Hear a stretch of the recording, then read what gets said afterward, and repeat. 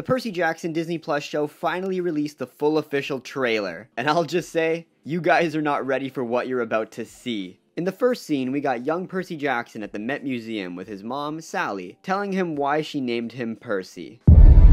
Perseus. That's me. That's who you're named after. Because he was a hero?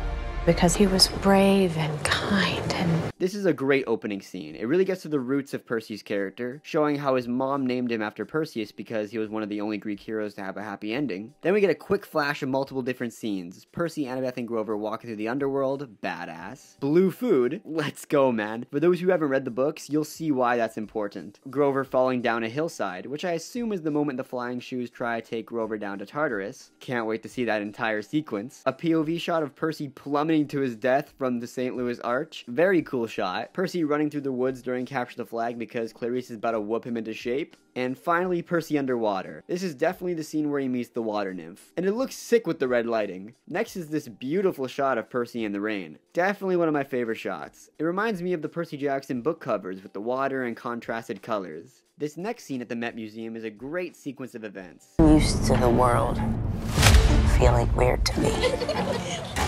Like a puzzle with half the wrong pieces. But lately, it all feels different somehow.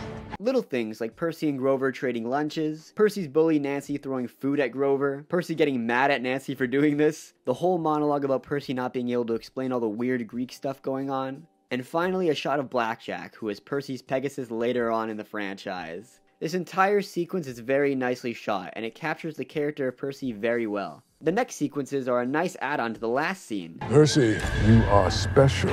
When you're ready to hear what the gods have in store for you, they'll tell you.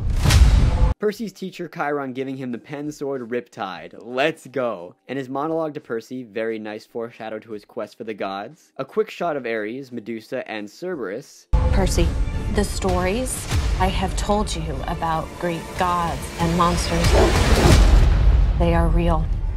This is crazy! Finally, the Ares fight shall commence. Medusa in this dark cavern about to give me straight up nightmares. And Percy trying to use the red ball to make friends with Cerberus. Very cool shot. Bro almost got chomped. And Sally telling Percy that Greek gods and monsters are real. And Percy just not handling it. I really like this part because, yeah, how does a person, let alone a kid, process that this magical stuff is real? It's a very nice moment for Percy. Next few scenes are phenomenal. Percy Jackson, your father needs your help. The Master Bolt has been stolen. If you don't return the bolt, there will be war. That is your quest. Awesome shots of camp in the Poseidon cabin, Percy and his father on Olympus looking real slick, Percy returning the bolt to the elevator guy, the lightning bolt looks really cool here with the whole bronze weapon design, and Percy versus Clarice, and she's got her electric spear, hell yeah, and Percy staring upwards with a look of fear. Perhaps this is before the Ares fight, or I'm thinking this is the scene in the underworld where Percy has to save Grover from being pulled into Tartarus. We'll just have to wait and see. Next few shots, we introduce the squad. I know it sounds daunting, but you won't be alone. A quest is always undertaken by 3. Damn, Percy, Annabeth, and Grover in the underworld being stalked by dead people? Went straight to a horror movie real quick over here. Then a big shot of the hearth at Camp Half-Blood. The set here looks awesome with how much space there is and how ancient everything looks. Also, Mr. D, the camp counselor, makes his first appearance. Let's go! Annabeth and Grover getting their shot in the spotlight. And then the squad is finally here. Annabeth turning invisible with her Yankees cap, just like in the books. Awesome. Next scene is Percy trying to figure out what he's good at in camp. We gotta figure out what you're good at. Should I try again? No! Luke being Percy's friend. How long that will last. Percy shooting an arrow at the makeshift Hydra target and completely missing the target. Yep, he sucks at archery. Classic Percy. And they straight up tell Percy no to trying again. The comedy is great here. Also, very nice detail of the camper with the wheelchair. Since demigods have disabilities, I really like how they gave one with a physical disability. Next are shots of Percy and Annabeth. There's no place for me here. You still don't get where you fit into all this. Percy saying how he doesn't fit into everything, the real world, the magical world. Everywhere he feels like he doesn't belong. But the scene at Waterland and the Tunnel of Love ride and Annabeth telling Percy that he does have a place in this story, man, I really love the foreshadow to their relationship here. Also, this shot of Percy in Olympus looks cool. I can't wait to see more of Olympus. Next few shots are on the train. We were sent on a quest by the gods. What do you think, it would be easy? First and foremost, Annabeth arguing with Percy about how the quest was never going to be easy. Classic Annabeth arguing with Percy. Percy, Annabeth, and Grover looking down the train, definitely looking at a monster. We then see this monster. It's Echidna, where Annabeth stabs her. Nice. Interesting though, in the books, Echidna doesn't show up on the train. Echidna almost kills Percy in the books, and then we never see her again. So it seems here we actually do see her again. This time for round 2. Oh, that's actually really cool. I like this change. Then we got a shot of Percy and Grover in the underworld. 2 undead warriors let them inside because Hades awaits their arrival. I noticed that Annabeth isn't in this shot. I suppose she's just invisible here. Next we got the scene of the Lotus Casino. Demigods, welcome.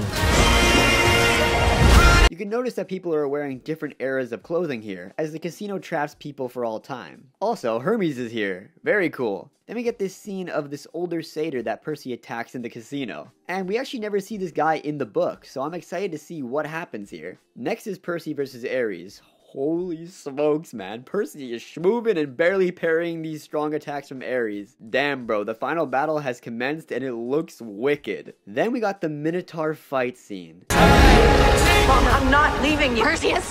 Hold fast. Brave the storm.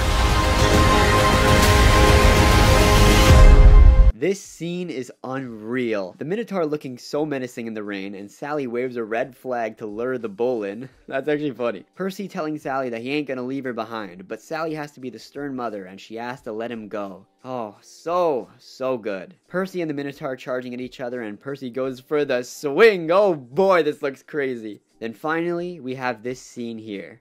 Maybe I won't even need a sword.